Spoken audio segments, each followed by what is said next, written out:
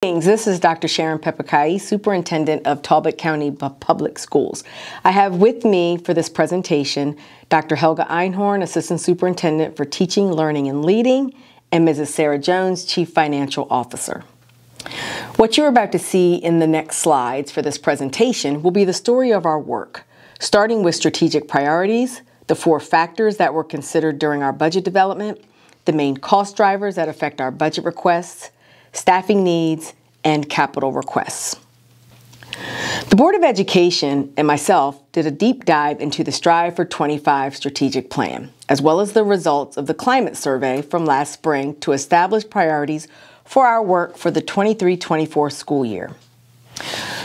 This slide shows the 4 priorities that were stamped: academic equity and achievement in math, engaging environment for students and staff, recruitment, promotion, and retention of highly qualified and diverse staff, and meeting our blueprint objectives. On this slide, you could see the 4 factors that went into formulating the budget: community survey, student enrollment, student performance, and blueprint objectives. The budget survey results are here on this slide. We survey our community/taxpayers each year to gauge what they feel should be our priorities. This graph highlights the top 3 priorities from the survey respondents. The top 2 are aligned with our board priorities. You could see the first is around salary and professional learning for recruiting and retaining highly qualified, diverse teachers and leaders. The second one, investing in additional resources to improve student achievement in math and reading. And the third priority was ensuring the highest level of safety and security at all TCPS buildings.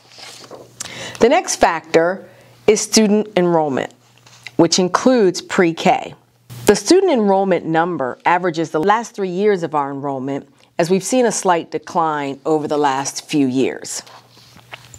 This slide that represents our special population shows increase in some of our special populations. For example, our special education population represents about 12%. Our students who qualify for free and reduced meals is 59%. Our English language learners make up 15%, totaling our 4,504 students overall for all of the students here at TCPS. You could see the trends over the last 6 years in the increasing of our students who qualify for free and reduced meals, English learners, and special ed. Our farm students grew from 45% in 2019 to 59% currently. Our EL, 9% to 16%, and our special education, 2% growth from 11 to 13%. Our third factor is student performance data. The Maryland Comprehensive Assessment Program, or MCAP, is given to students in grades 3 through high school. There was a slight increase in both, but we've set our post-pandemic baseline for the fall of 2023. So students are getting ready to take another wave of assessment, this MCAP, and we will compare these results, which we don't get into the fall. We'll compare the results from our baseline to what they do this current year. Because of the lag in results for the state assessment, we give an internal assessment that you will see and hear about from Dr. Einhorn. English language arts specifically is on this slide, and you can see the comparison from 2022 to 2023. There were increases in most groups, but decreases with our Hispanic, English learners, and Asian students. The slide that shows how we are compared to the entire state is that we slightly are below the midpoint in English language arts proficiency for grades 3 through 8, 5% lower than the state. We're up by 1.4% from the previous year. As a team, we're focused on achieving progress in student learning, which we hope to see reflected in this year's MCAP outcomes. The math slide here shows comparison 2022 to 2023, and it's broken down by our different demographic groups. This data that you see shows a decline in some subgroups but slight increases in others. Where we fall as a whole state, you could see our percentages is 18%. This has been a challenge for us, which is why it is one of our priorities. I can speak for the Board of Education, TCPS educators, our students, and their families in saying that although our percentage has improved by 2% from the previous year, these current results are unacceptable to us and remains a focus of our work. And finally, a factor for formulating this TCPS budget is the blueprint.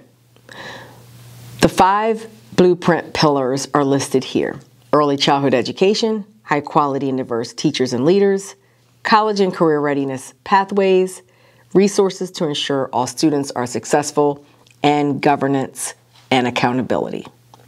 The blueprint for Maryland's future was passed by the Maryland General Assembly in 2021 to transform public education in the state. With these 5 pillars as a foundation, the plan seeks to enrich student experiences and accelerate student outcomes, as well as improve the quality of education for all children in Maryland, especially those who have been historically underserved. This is a slide that shows our budget request: $79,930,841. The chart summarizes the items that are included in the increase and the cost drivers for each one. While much of it is related to blueprint objectives, there are other factors beyond our control, such as inflation, retiree funding, and student needs. Mrs. Jones will expound on each of these items in the next slides.